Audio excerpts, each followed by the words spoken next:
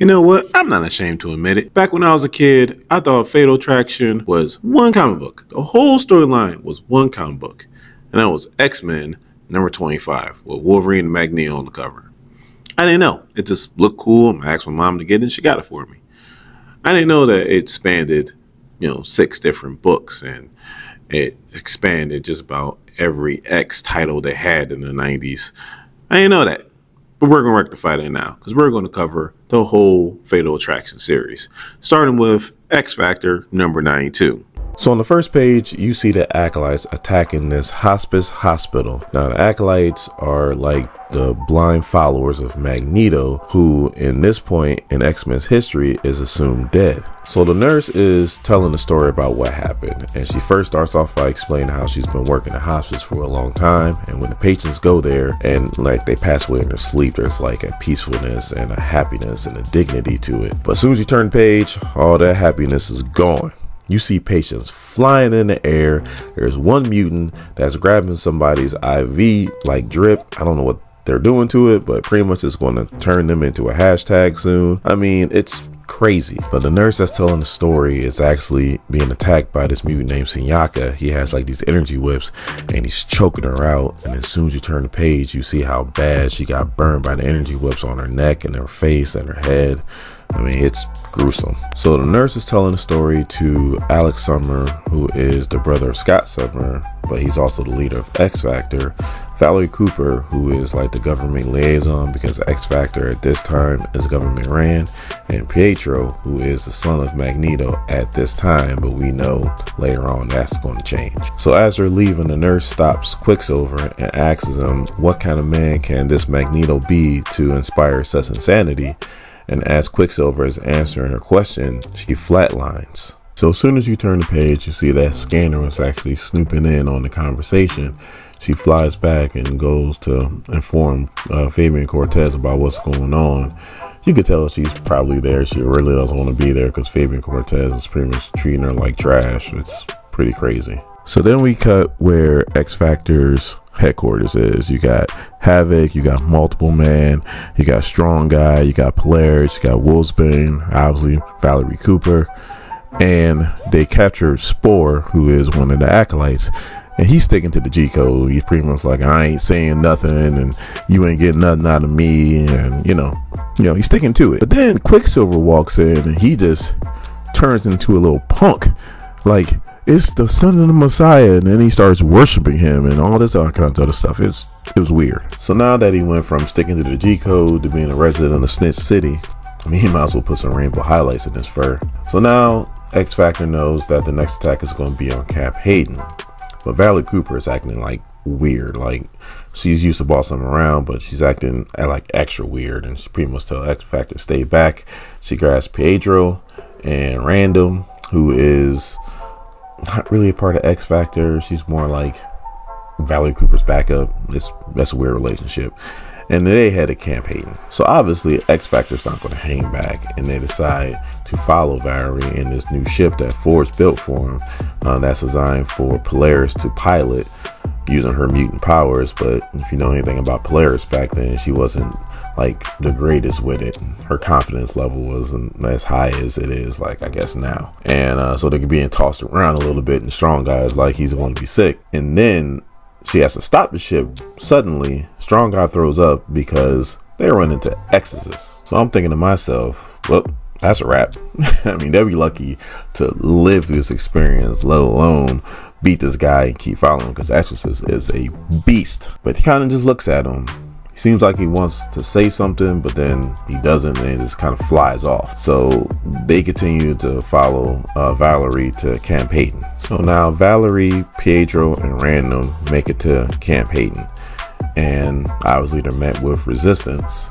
And Pietro just runs around, takes all the soldiers' guns. Like, what are you gonna do?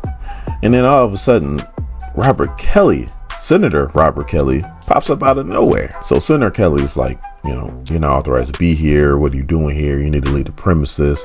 And Valerie Cooper's like pulling rank on him. Like, pretty much, we're doing an investigation and you need to get out of the way because, we need to investigate the base. And as they're walking, she's explaining Project Wide Awake. So one of the original OGs to this YouTube comic book stuff is Rob from Comics Explained, and he breaks down Project Wide Awake a lot better than what I can ever break down. So definitely go check out his channel and check out the video if you want to know more. The short and skinny of it is Project Wide Awake is like a government agency, well, government officials pretty much came together to talk about the mutant problem. Senator Robert Kelly is the one who is spearheading it at this time when the comic book's going on, and Boulevard Trash is the one who pretty much made the Sentinel program. And what you see here is the second generation of Sentinels. Now, unfortunately for Valerie Cooper, X Factor is caught up and they heard everything, and they are pissed. I mean, it looks like they're about to start beating her up. Only thing that kind of saves her is the Acolytes show up. So now they all break off into like individual fights, and I'm not going to get into all of them. You know, if you want to check out the comic book to check out all the details, that's fine, but I will get into my favorite one, and that was Jamie Madrox's Multi-Man. So he's fighting this guy, Seamus Mellencamp. He looks like this reptile type of mutant. He has really sharp claws and really sharp teeth, and this dude is like running through all of his like duplicates, and he feels like he has the main guy, the main Jamie Madrox. And he's even talking to him, talking about, you know, before I kill you, I'm gonna hurt you real bad. And he sticks his fingers, he sticks his thumbs into his eyes and he blinds him, and like it's gruesome. He's bleeding everywhere, and Jamie's like, I hate to do this, and the duplicate that got blinded sticks his hand into Seamus's mouth and he duplicates himself. And then the original Jamie's like all the way on the other side, and he's like, you made me do this. And the clone's like, it's easy for you to say. I mean, it was nuts. It was like the best part of the comic. So the second coolest part of this comic was when Fabian Cortez is trying to convince Pedro to come back to the Acolytes and lead them. And you know, Pedro, I meant to say Pietro, I apologize. So it's like just standing there, right? And Fabian Cortez, like, you know, you're not even trying to help. He's like, little do you know, I've been saving everybody that I can. I'm just moving so fast, it just seems like I'm standing still. I was like, oh, that was raw. So X Factor is winning all their individual fights, and then Scanner pretty much gets all the Acolytes out of there. So it seems like X Factor won the day, but then they turn around and the Sentinels are gone. They don't know if the Acolytes took them or if Senator Robert Kelly took them. They don't know where the hell they're at. And then Valerie Cooper starts to cough up this green thing that falls out of her mouth. A few issues ago, she got kidnapped by the Acolytes, and I guess they implanted this in her, and this is why she was acting all crazy, because now she's all being remorseful and saying, you know, please forgive me, and X Factor is not trying to hear it, and everybody's pretty much walking away from her. And that's how the comic book ends. Now we're covering X-Force number 25. So it starts off with this shadowy figure looking at this computer screen with all these different mutants on the screen, and it looks like they're mutants from all the different X teams: X-Men, X-Force, Excalibur, X-Factor. And also on this page they got something extremely useful. They got the complete roster of X-Force. You got Cannonball, who's the leader. You got Boomer, Feral, Warpath, Richter, Shatterstar, Siren, and Sunspot. Now for all you old heads like me, I know what you're thinking right now. Where's Cable? We're going to get to that. So now X-Force just got back from a mission, and they're talking about how two of their comrades have been brainwashed by Strife. Now, if you don't know who that is, we'll get into it later on in the comics.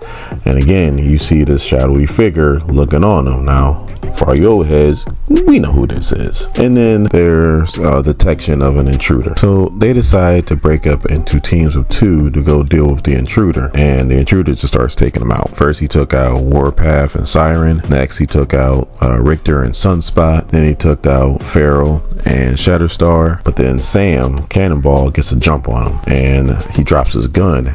And then as soon as Cannonball sees the gun and he sees what's written on it, which is Ouchmaker, he knows obviously who this is, and it's Cable. Now some people are happy to see him, like Boomer, and then some people like Sunspot wish he stayed gone. Sam's kind of in the middle.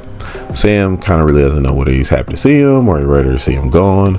But Cable starts to explain himself, how when he first formed the team, he trained them in like a really cold military fashion, how he didn't really befriend them, he didn't trust them with anything, didn't tell them about his past or anything like that. But he said he learned his lesson and he's going to change, and it seems like the team is started to accept him back. So a little bit of time passes by and the team is discussing about what they need to do about Rusty and Skids. Now Rusty and Skid were on a run from Freedom Force. Now I know most of you are probably saying, what is Freedom Force? Alright, so X Factor is X-Men that are pretty much ran by the government. Freedom Force is the exact opposite. They're the Brotherhood of Evil Mutants that are ran by the government. As long as they follow the government orders, they will be pardoned for all the craziness that they did in the past. And to get away from Freedom Force, they joined the Mutant Liberation Front, which was ran by Strife, who is a exact clone of Cable. And since we're on the subject, let me take this opportunity to try to finally put some respect on Cable's name. So to give a quick rundown on Strife's powers, he has superhuman strength and he has durability, but he mostly uses his telekinesis and his telepathy, and it's Omega level. I mean, he's on the same level as Jean Grey, Emma Frost, Exodus. I mean, he's a beast. Certified. Put a stamp on it. And the only reason why Cable's not on the same level is because when he was a baby, Apocalypse affected him with the techno-organic virus, and he has to use most of his power to keep that at bay. That's why he's half machine. And all it takes is one writer to come up with a cure for a techno-organic virus, and now Cable's Omega level. I mean, we kind of saw that with the Age of Apocalypse. X-Man is pretty much Cable without the techno-organic virus, and he was Mutant Jesus. Thank you for letting me go on a rant. Now back to the comic. So when they joined the Mutant Liberation Front, Strife pretty much put a device in their head to brainwash them and mind control them, and they don't know how to get that out of their head. Cable knows how, he doesn't have the technology in his timeline to do it. So Sam is still having some trust issues with Cable, and Cable pretty much lays everything out for him. I mean, if you didn't know anything about Cable, this was a comic book to pick up. He says how his name is Nathan Daysprings. He says how he is the son of Cyclops and Madeline Pryor, who is the exact clone of Jean Grey. He says how this mutant woman, Ascani, took him 1,000 years into the future. He explains how he got infected with the techno-organic virus. He also explains how Strife is as that clone of him, and how he came to this timeline to try to prevent the war that they lost in the future. So as soon as he explains all that, the alarms go off. There's an intruder on the base. So they go to find out who it is, and it is Exorcist. And he just starts beating everybody down. Like I said before, he's an Omega level mutant. So then after he thoroughly beat everybody down, he goes, oh, I didn't really come to fight. I'm thinking to myself, I'm like, I couldn't tell. And he's there because he wants to recruit Sam and Sunspot because they used to be on the New Mutants. And Sam's like, okay, we'll go with you, but we'll go only if we can also take Boomer and Richter. And X is like, well, they weren't really requested, but whatever, then end this. Come on, let's go. So then Exodus takes him to the space station that's called Avalon. And Sam and them, as soon as they get there, they know, they're like, this is Greymalkin, which Greymalkin is the time traveling spaceship that Cable used to come back to this timeline. And they're like, well, why are you calling it Avalon? And Exodus is like, because the Messiah is calling it Avalon. Now, for all you old school X-Men fans, we know there's only one person that was called the Messiah. Oh, and I also forgot to mention that Exodus also took Rusty and Skids. So then right on cue, a cloak figure appears and he starts explaining how they are a part of his chosen few that's going to survive the oncoming destruction that's about to happen to the Earth and humanity, and how mutants will be protected, but not all mutants will be protected. So then he turns to Rusty and Skid and he explains how he knows what Strife did to him and he can heal them. And he puts his hands on her head and he goes, the iron flow in your blood is blocked. Who else talks like that? And then he does some things and then boom, the mind control device is gone and they're cured. So then Cable and the rest of X-Force obviously followed them to Avalon, and as soon as they get up there, he sees that it's his old ship, and he's shocked because last time he seen that ship, it was crashing into the Pacific Ocean. So obviously the Messiah knows that they're coming, and he tells Exorcist to pretty much take care of business, and he just walks off. So the fight's going a little bit better this time for X-Force. They're getting some hits in, but this is Exorcist, so they're still losing. But it wasn't Cable's intention to beat Exorcist. He knows he couldn't beat Exorcist. He was just trying to buy enough time to get to the Professor, who is the AI of the ship, and he sets it up to where the whole team gets body slide out of there. That's pretty much means they get teleported out of the ship. Everybody except for Rusty and Skid, because Rusty and Skid said they want to stay. So then Cable also stays because he's trying to figure out a way to take the AI with him. And so the Nexus is about to handle him, and then all of a sudden all you hear his voice says, "No, I got this." And Magneto in full garb shows up, which, I mean, obviously there was enough clues to show that it was Magneto. So they get to fighting, and it's going exactly how you think it would go. I mean, Magneto's pretty much mopping the floor with Cable, but Cable does manage to download the AI, and then right when he's about to take off, Magneto just goes, "You know, I've always been your fatal attraction, and you're going to pay for taking away my children away from me."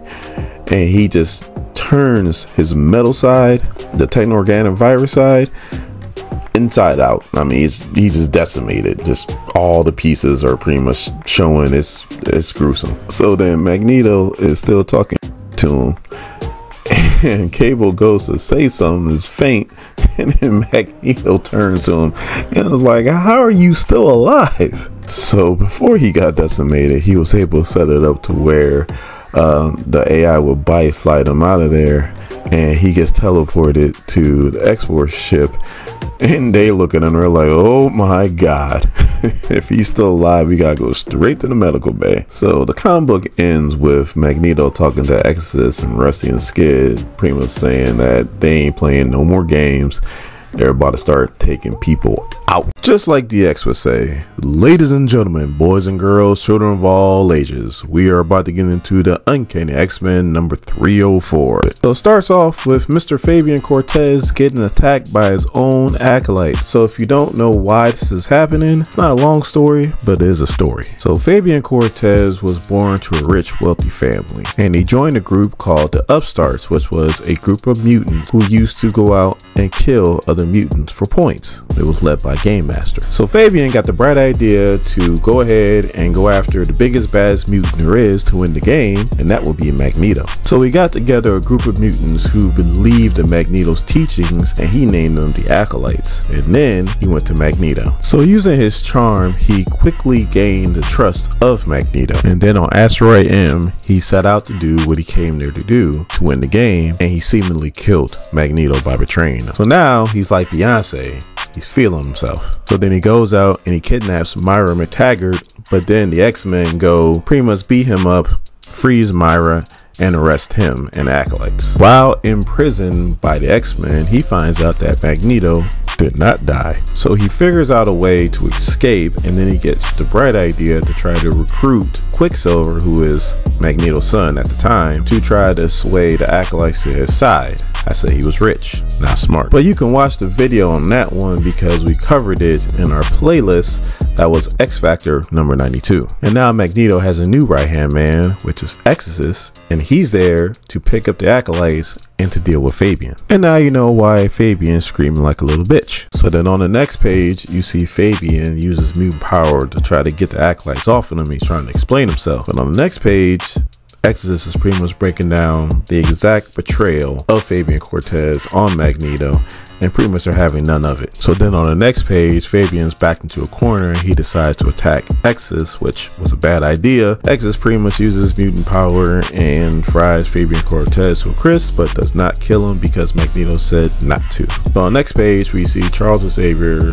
pretty much getting ready for the funeral of Ileana Rasputin. Now, that is the little sister of Colossus. Her code name is Magic. She was the first victim of the legacy virus. For those of you who don't know what the legacy virus is, don't worry, I'll be making a video breaking it all down. If I get into all the nuances of the legacy virus, this is going to be a video that is way too long. Let's just say it was a virus made by Strife, who was a clone of Cable, and it was a virus only to kill mutants, but it mutated, ironically, and it started killing normal humans too. So then we see Lilandra, the queen of the Shi'ar Empire and the lover of Charles Xavier, use Shi'ar technology to send an astral presence of herself to talk to Charles to try to comfort him because he's going through it, as he blames himself for what happened to Ileana. So then on the next few pages, we see the leaders of the world pretty much get together to enact the Magneto protocols. I know you're sitting there probably asking yourself, what the hell are the Magneto protocols?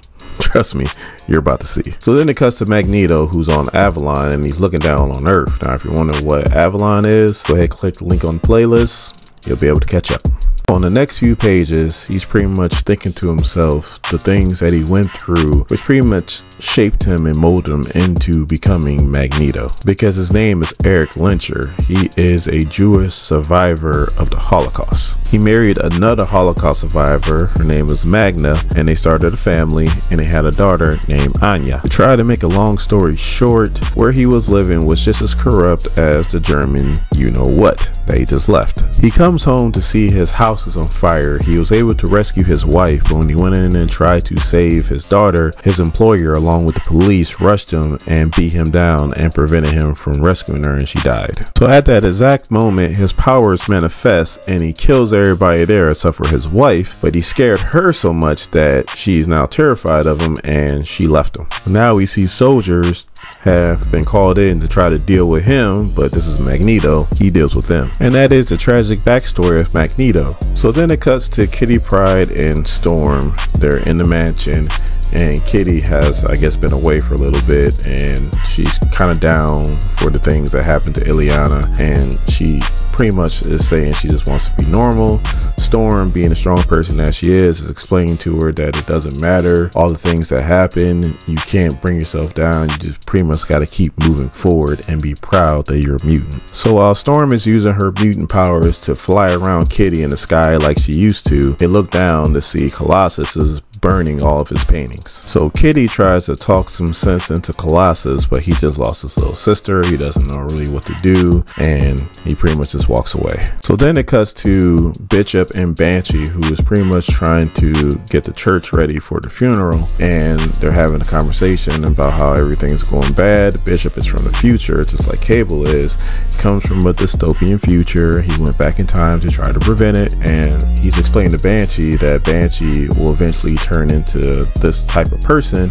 Banshee doesn't want to hear it. He's like, you know what, don't even tell me about it. So then we get to the funeral. Storm is saying some nice words about Ileana, and then we see that Professor Xavier is trying to talk to Colossus. The Colossus having none of it. He lost his sister, he blames Charles, he doesn't know what to do, he's lost, and he's just had enough. So right at that exact moment, Magneto shows up.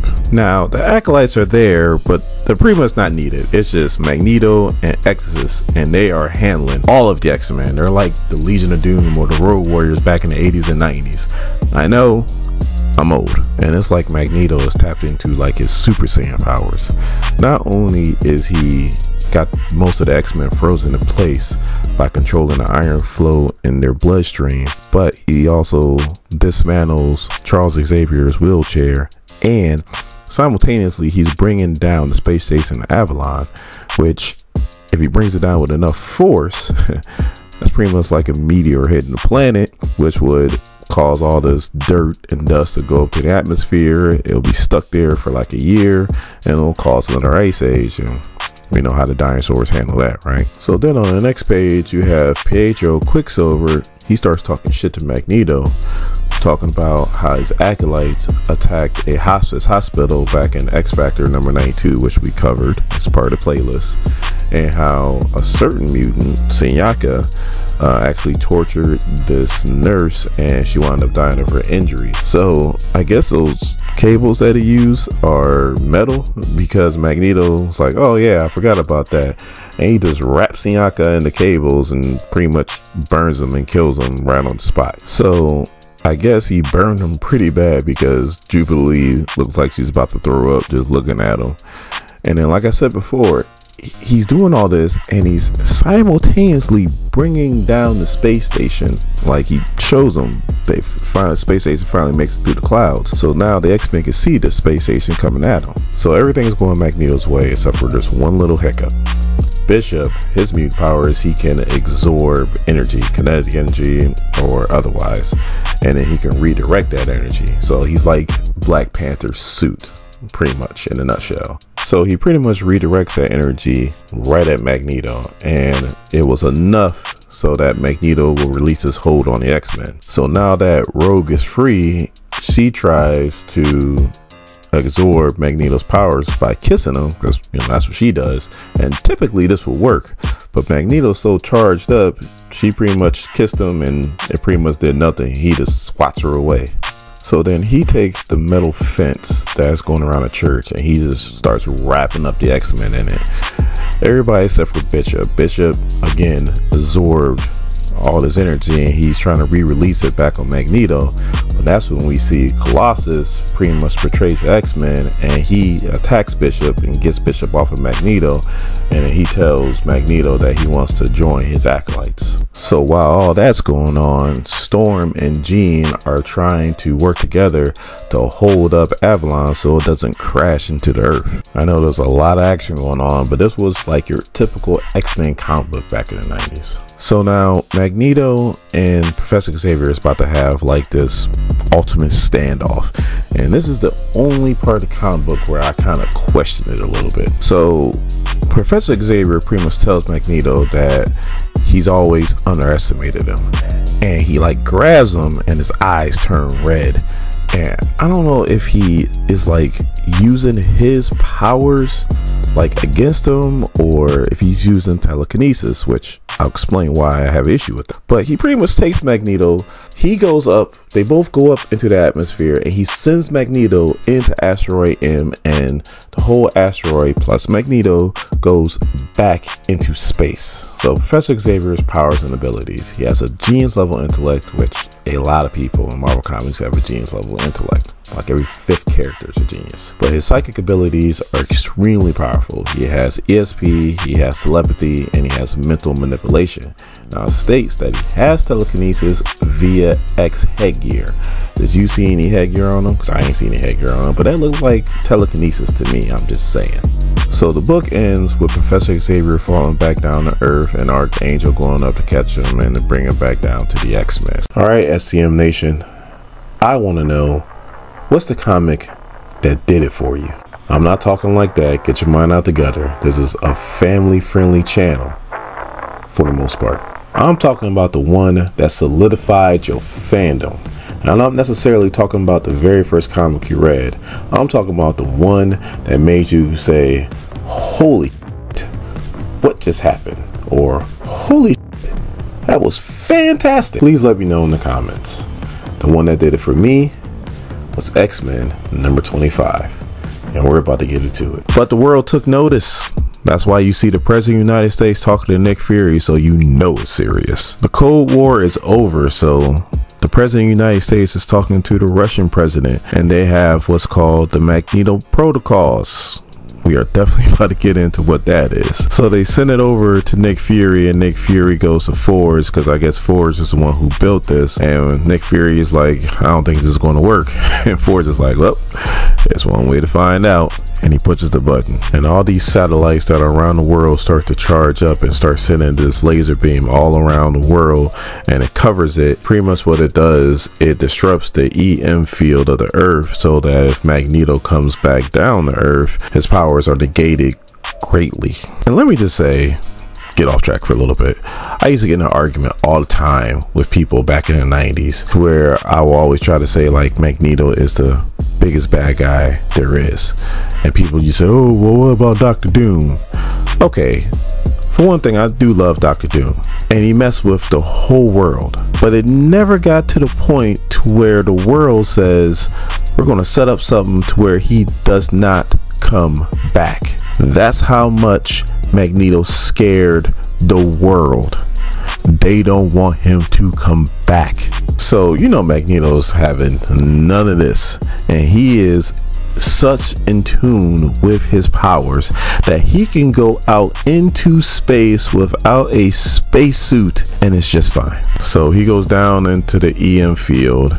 In the comic book, they said he said a prayer to a god he no longer believes in, which was deep. And then he takes it out by creating a huge EMP that decimates the earth. So first they show the Fantastic Four, and the Thing is coming out of the bathtub yelling at Reed Richards thinking he did something. And he was like, why you always gotta do something when I'm taking a bubble bath? And I'm thinking to myself, a bubble bath? But are you really gonna talk to a 6'7", 500-pound rock monster smoking on a cigar?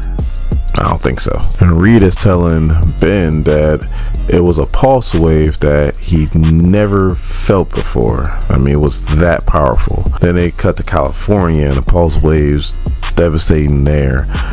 They cut to Japan and they show Sunfire flying and it knocks him out of the sky. They go to England where they show Nightcrawler and Captain Britain drinking tea, and next thing you know, everything goes black. I mean, the only people that are not affected are the X-Men, and the only reason why they're not affected is because they have Shi'ar technology. So this one act took planes out the sky, knocked off life support machines in hospitals completely out. I mean, messed with traffic lights, so there's probably thousands of accidents. I mean, Magneto is responsible for thousands upon thousands of deaths with this one act. Now, Charles Xavier is a very patient man, but everybody has a breaking point, and he knows what time it is.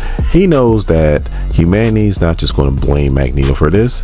They're going to blame all of mutant kind. Every mutant's going to catch hell for this. He knows it, and he also knows that he needs to do something about it. So he goes up to his X-Men and he's pretty much like, we gotta roll up on Magneto, but we ain't gonna roll like we normally do, like deep as hell. Nah, we gonna roll with a small team, a 6. It's him and Jean, it's Wolverine, and it's Gambit, and it's Quicksilver and Rogue. Now, why would you send Wolverine in to deal with the master of magnetism? Just think about the very first X-Men movie.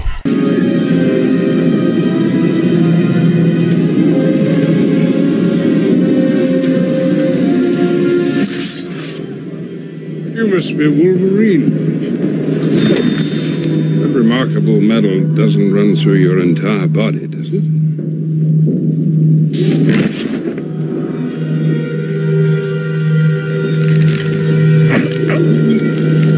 He has owned Wolverine throughout his publication. As good old JR would say, he whoops him like a government mule every time. Now, he has Jean there because it takes a lot of his power just to power that suit. So his mental capacity ain't what it would normally be if he just went up there and, you know, rocked the wheelchair. But in saying that, Jean is questioning everything he does, and there's a reason for that, because Professor Xavier is not in his right mind. Now, it's not just Jean questioning Professor Xavier. Almost everybody is questioning Professor Xavier, because the way he sounds and the way he's acting and sounding like he's about to do something that he thought he would never in life do, but it has come to that point where he's willing to do it. So now the team flies up to Avalon and they get into the space station, and they get in with very little resistance. And the reason being is because Colossus, the man who turned his back on the X-Men, who wants nothing to do with Xavier because he blames him for his sister's death, also saw what Magneto did. And when it's all said and done, Colossus is a good person, and he just can't condone that many people dying at somebody's hands. So at this moment, he's siding with Xavier. So the only real resistance they run into is Rusty and Skid. Now, if you wonder why Rusty and Skid's there, if you even know who Rusty and Skids are, it's really not important. But That was in X-Force number 25, which we covered. All you gotta do is go to the playlist. But they're pretty much saying how Magneto's helped him, which he did, because Strife had him under mind control and Magneto freed him under mind control. And Jean is trying to talk to him, you know, like they normally do. And Professor Xavier just goes and is like, we ain't got time for this, children. Wow, let's put some sleep. Mental KO. I mean, typically, Professor Xavier is trying to do all he can to try to find a peaceful resolution to any situation. So this shows how fed up he is, and also too how far gone he is when it comes to this. So if you go back to X-Force number 25, Avalon is Cable's ship. That's the ship that they're in right now. Magneto took it from him, so it has all kinds of crazy futuristic technology, including body slide. That's what Cable did to get his team up out of there before Magneto handled him, and he handled Cable. It was ugly. But Professor Xavier knows about this technology, so he got with Colossus and he was able to body slide or teleport all the Acolytes up out of there, especially Exodus. He didn't want nothing to do with Exodus. He wanted nothing to do with him, so he made sure that Exodus was off the table before he had to go deal with Magneto. So now it's just Magneto and the X-Men. So they get to fighting. Wolverine jumps at Magneto. He just swats him away because, again, why would you send somebody with metal claws or metal skeleton to fight the master of magnetism? So the reason why the other X-Men are there is they're going to try to get Magneto's helmet off. His helmet blocks any kind of mental manipulation that Jean or Professor Xavier can do. So they're trying to do whatever they can to try to knock off his helmet. Gambit throws his playing cards. Magneto pretty much takes up some metal shard, hits him right in the mouth, just takes him right out. Now, Rogue distracts Magneto just enough so that Quicksilver came and he knocked off his helmet. So Magneto is sitting there and he's like, dude, I got the world against me, I got the X-Men against me, and now I got my own son against me. And he's just tired and he's about to handle Quicksilver. I mean, he's about to do what he did to him on House of M like 10 years early. But then Wolverine comes out of nowhere and he gets Magneto. I mean, he gets him really good, and Magneto is hurt, and Magneto is pretty much done.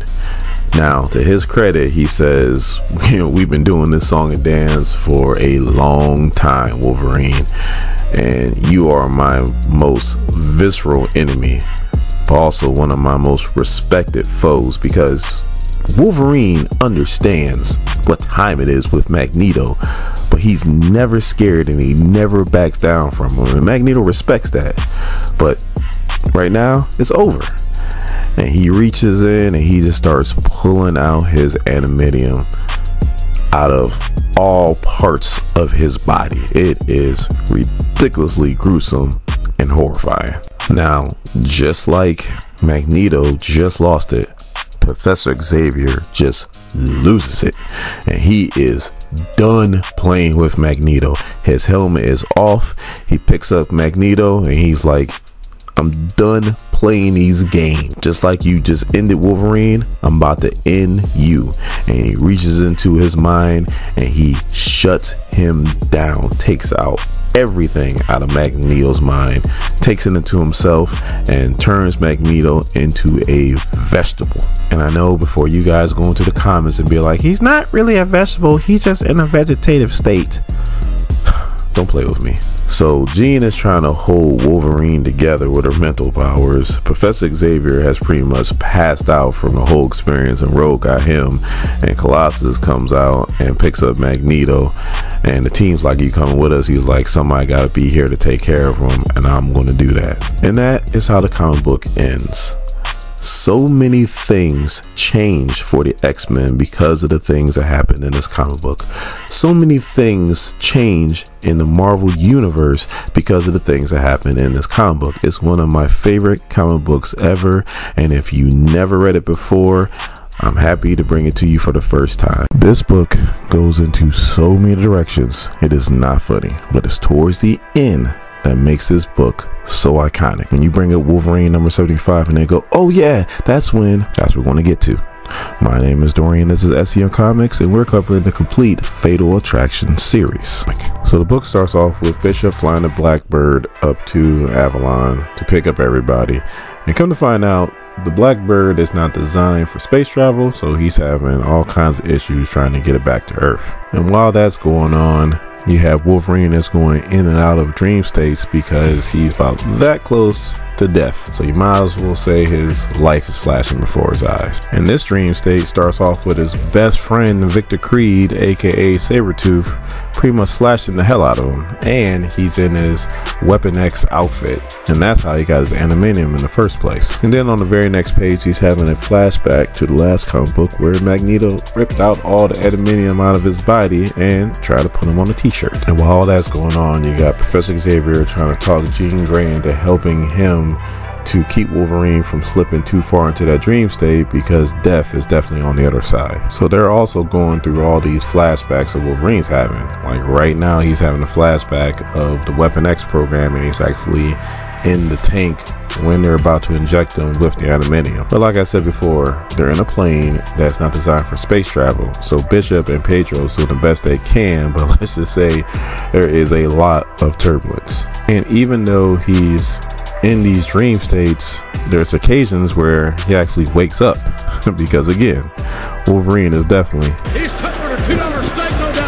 so you can see on the next page how his healing factor is trying to do its normal thing, and it almost gets there, but it got pushed to the limit with all that adamantium getting pulled out of it, and it's not quite doing the job that it normally does. So Myra McTaggart is on the radio trying to give medical advice so that Wolverine doesn't die up there, and Jubilee is in the background freaking out to the point to where Myra McTaggart has to tell her, look, either calm your butt down or go somewhere else, because right now what you're doing is not helping. So they are in Earth atmosphere now, but they are coming in hot to the point to where they don't know if they're going to be able to land this thing. So while that's going on, Wolverine goes into another dream state where he's fighting as Weapon X again, and then again they show Magneto show up and he just rips Wolverine's skeleton right out of his body, and now he's like this skin bag.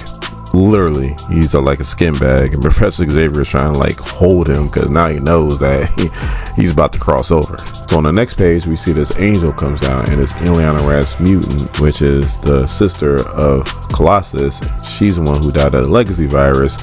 That's the funeral that Magneto interrupted in Uncanny X-Men 304. So Wolverine at this point is ready. He's done fighting. He's ready to cross over. And, you know, he's talking to her and he's like, I'm ready to go, darling. And next thing you know, she pushes him away. While that's going on, Jean Grey gets jostled and she goes flying out one of the bay doors, and she's barely hanging on. I'm thinking to myself, it's okay, just let go because you can fly. But you know what, we're just going to leave common sense out of this, and we're just going to go with this. So everybody's freaking out, nobody can get to her in time. She eventually lets go, and then you see this hand come out of nowhere, and it's Wolverine. He's the one that actually saves her. So they get the plane under control, and then the comic book jumps to 2 weeks later. Myra McTaggart is trying to keep Wolverine out of the danger room. He's trying to go in there. She's like, look, your healing factor has been stretched to its limit. You don't have adamantium on your bones no more. We don't know what kind of horrific injuries you could get inflicted if you go in there. You can't go in. Wolverine pretty much moves her hand out the way. It's like, look, I need to get back to doing what I do best. Get out my way. So he goes in there and he's kind of timid. He's moving around. He's not really striking back, and people can see like he's not his normal self, to where he normally is just slashing and killing as many things as he can. So finally he gets hit to the point to where he's about to do his thing, and this is my favorite part of the comic book. This is like one of my favorite moments in comics, period. So like I said before, he gets hit and now he's pissed, and anytime he's pissed, what does he do? He pops his claws, but he doesn't have any claws because he got his adamantium ripped out. Nope, not true. He pops those things and they pop out, and everybody's freaking out like, oh my god, he has bone claws. He didn't even know he had bone claws, and he's just screaming as he's just bleeding everywhere. I love that page. That page is So now more time has passed. Wolverine and Jubilee are sitting outside the mansion and they're just talking about life, and he pops the claws again. And Jubilee's like, should you be doing that? He was like, well, I gotta keep the channels open. And she goes, well, doesn't it hurt? And he goes, every single time. Again. He's tougher than a $2 steak, no doubt about it. So the comic pretty much ends with him writing a letter to Jubilee saying how he needs to kind of go on his own to try to figure himself out. And, you know, she wakes up and she sees him riding off on his motorcycle on into the sunset, and it gets kind of crazy for Wolverine after this. I think to myself, like, what more can be covered in this series? Cable got turned inside out by Magneto. Wolverine got his adamantium ripped out by Magneto. Professor Xavier went in Magneto's mind and shut it down, turned him into a vegetable. Wolverine found out he has bone claws and he left the team. What more can we cover in this series? Oh, that's right. There was Uncanny X-Men 304, where Colossus joined the Acolytes. We're about to take care of that today. My name is Dorian, this is SEM Comics, and we are covering the last part of the Fatal Attraction series with Excalibur number 71. And it starts off hot. You got Spore taking it to Nightcrawler, hanging him from a cliff, pretty much telling him that he's not putting up much of a fight, that the flash scanners, that's what mutants called humans back in the day, put up more of a fight, and they were in comas. If you don't know what I'm talking about, we covered it in X Factor number 92. But unfortunately, Spore forgot that Nightcrawler has a tail. He uses his tail, wraps around his neck, pulls him back, starts putting them paws on him, getting to the point to where now all of a sudden he's picked up a rock and he's about to kill him. He's even saying to himself, why do I want to kill this dude? And then he turned to the next page because it looked like he took him out. But then we see Rachel Summers and Kitty Pryde show up, and Rachel Summers has the power of the Phoenix Force, so she turns the rock into something harmless so that Nightcrawler doesn't kill him. And then Kitty has to remind Nightcrawler that Spore's mutant power is to emit a psychotic episode. That's why he wanted to kill him. So they detain him and they take him to Dr. Myra McTaggart. Now, if you're coming in from Jonathan Hickman's X-Men, this is not the same Myra McTaggart. She's not a mutant. She's just a normal human. And actually, Professor Xavier and Myra had a thing going on for a while in the 90s. So then out of nowhere, Professor Xavier, Jean, and Scott show up. And for all you 90s X-Men fans who used to watch the cartoon, they borrowed heavily off of this era, as you can see.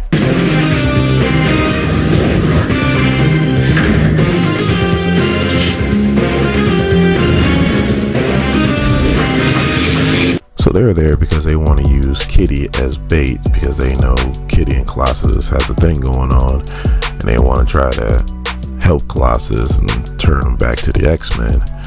And Kitty don't want nothing to do with it. So when you hear that Professor Xavier can be an asshole sometimes, this is one of those moments. He starts to talk to Kitty using his mental abilities, and he's pretty much telling her to stop acting like a child. And Kitty's pretty much like, that's just it, I'm not a child no more.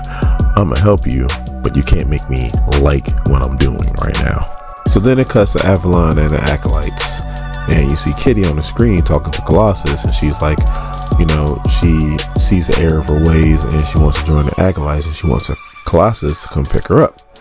And Exorcist is right there, and he's like, it's a trap. And Colossus is like, no, Kitty wouldn't do that to me.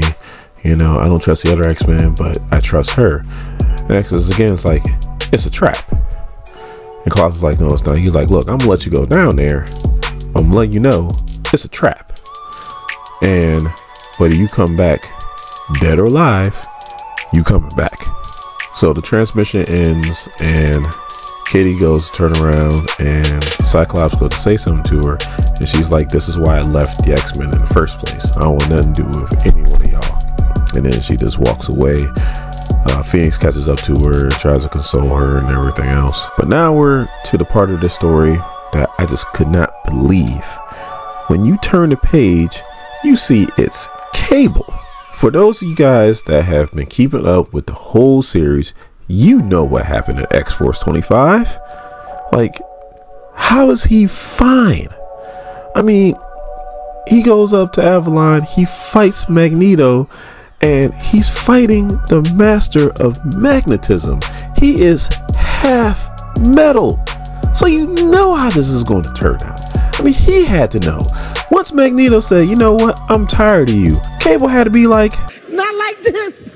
Not like this. Magneto turned this man inside out. Even he was shocked when Cable was actually able to utter a word. And then when Cable transported himself to the ship where the rest of X-Force is at, somebody on that ship was like, What? I mean, man was done. So to see him 3 books later looking A-okay and fine, I call bull. I don't care what kind of futuristic tech he got. That dude was done. Done. Like, even if he didn't die, he should not be the same. Plain simple. So, getting back on track, the reason why Cable is getting all geared up is because he's been listening in on what's going on with the X-Men, and he doesn't want them to bring back Colossus into the fold. He feels like Colossus made his decision and he needs to live with it. He is now the enemy, and Cable is going there to do something about it. So then it turns the page and Nightcrawler is talking to Cyclops, and Cyclops is, asking about, how's the team going? And Nightcrawler's like, well, this member's doing this member's doing that, and they show all the team members explaining what they're all doing. Pretty much this is their way of getting rid of the old team and starting the new team fresh, led by Nightcrawler, Phoenix, and Kitty Pryde. So here's a cool moment between mother and daughter, sort of. Rachel's sitting there and she's watching the waves, and then Jean walks up. Now Rachel is from the Days of Future Past timeline. She was there. That's a dystopian future. It's one of the most famous X-Men stories of them all. So I'm probably not telling you guys anything you already don't know. But anyway, plus, they made a horrible movie about it. The movie was so bad. So Jean comes out and says that she was hesitant to talk to Rachel because she didn't know how to approach her. Obviously, she's not a mother yet, so she doesn't know how to kind of give motherly advice.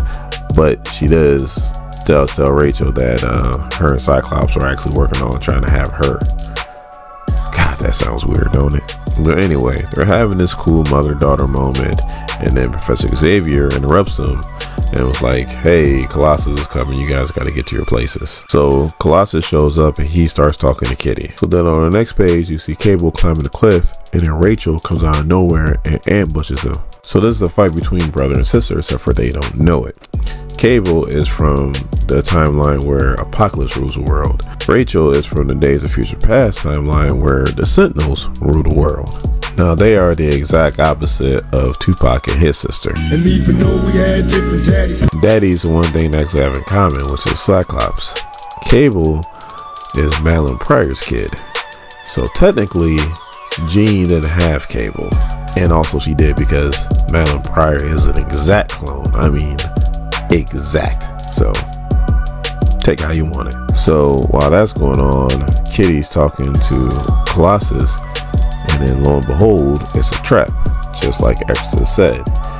And yet and still, he gets ambushed, he gets frozen in place, and he has a look on his face looking at Kitty of like surprise and also a little bit of hurt too. Then it cuts back to Rachel and Cable, and they are going at it. I mean, tooth to nail. Long story short, Cable gets distracted because Rachel like turned into something, and she used her Phoenix powers to knock out Cable. And now she can hear Cable's AI, which only he should be able to hear, but she can hear too. And she goes to talk to AI, and she's asking AI like, why am I so drawn to this dude? And the AI kind of knows, but the AI doesn't want to really tell Rachel this because I don't think he feels like she can process all that. So I'm not gonna lie, this comic book gets kind of boring after this point, so I'm just going to kind of zip through it. They pretty much capture Colossus. They use a ray to get through his metal exterior, and he changes back into a normal human, and pretty much he explains exactly what we already know. The reason why he joined the Brotherhood of Evil Mutants, or I'm sorry, it's not the Brotherhood of Evil Mutants, the Acolytes, is because he still hurt that Eliana, his little sister, was one of the first victims of the legacy virus, and he didn't know how to accept that. So pretty much all that muss and fuss that they just went through, Colossus still goes back with the Acolytes because he feels like with him there, he could make a difference with them and possibly get them to start acting more like the X-Men instead of what they have been acting like. And that's pretty much how the book ends. Very uneventful, I'm not gonna lie. I love this series, but it ended on kind of a bad note, especially at the end of this comic book. But please tell me what you guys think, whether you have read the series in the past or whether you're one of the few people that actually watch all the videos of the series. Let me know in the comments, how did you like it? Did you love it? Did you hate it? You know, what was your favorite part? I want to know all the things, please, all the things. In saying that, if you are new here to SEM, please hit that subscribe button and become part of this SEM Nation. Once you become part of this nation, hit that bell notification, you know when a new video comes out. And if you like this video, please give me a thumbs up. My name is Dorian. This is SEM Comics. Thank you guys for watching my videos. I really do appreciate it, and you guys have a good day.